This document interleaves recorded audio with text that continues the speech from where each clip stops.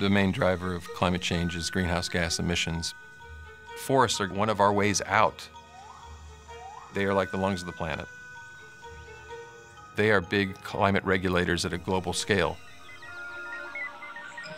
July 23rd, 1972. My work has always been about monitoring the land surface and forest.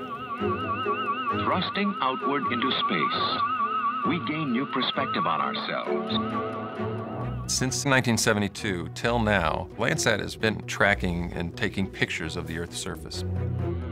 Circling the Earth, it offers an ideal means to monitor change.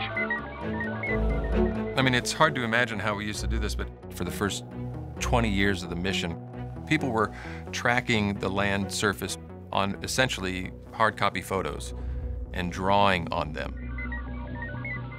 And in 2008, the US government says it's open free of charge and accessible over the internet. Millions of images automatically. It's just this huge leap in capability. And it was only then where we saw the whole planet. And when you see the whole, it was a bit of a revelation.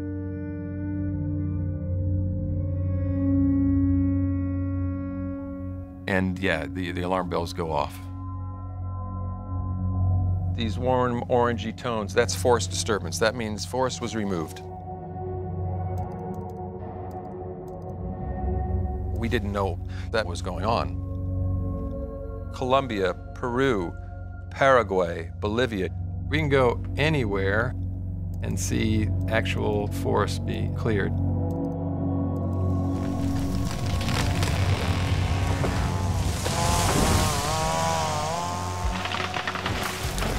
It usually starts with logging.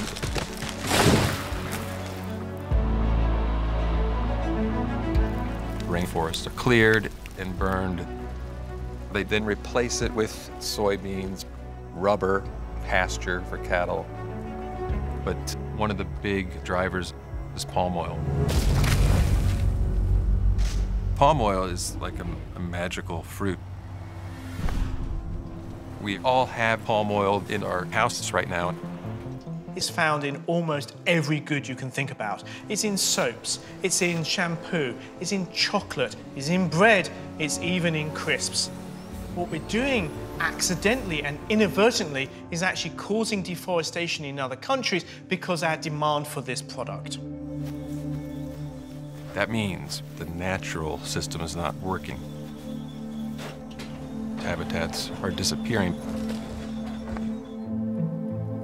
But also when these high carbon stock forests that are centuries old are cleared and burned, CO2 is added to the atmosphere. Those emissions go up and warm the planet. When you look at our maps, our results are showing that it's accelerating. It almost looks like a contagion, you know, it looks like a disease across the planet. I mean, the ever-increasing pattern. If we continue this level of deforestation, we'll take it all. Boom, there goes the forest. And our ability to mitigate climate change and turn the story around becomes really vanishingly small.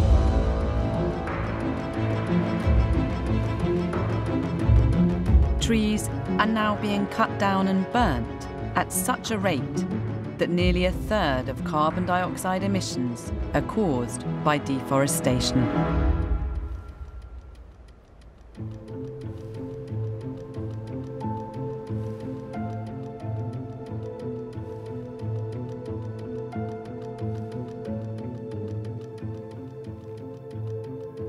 It sucks.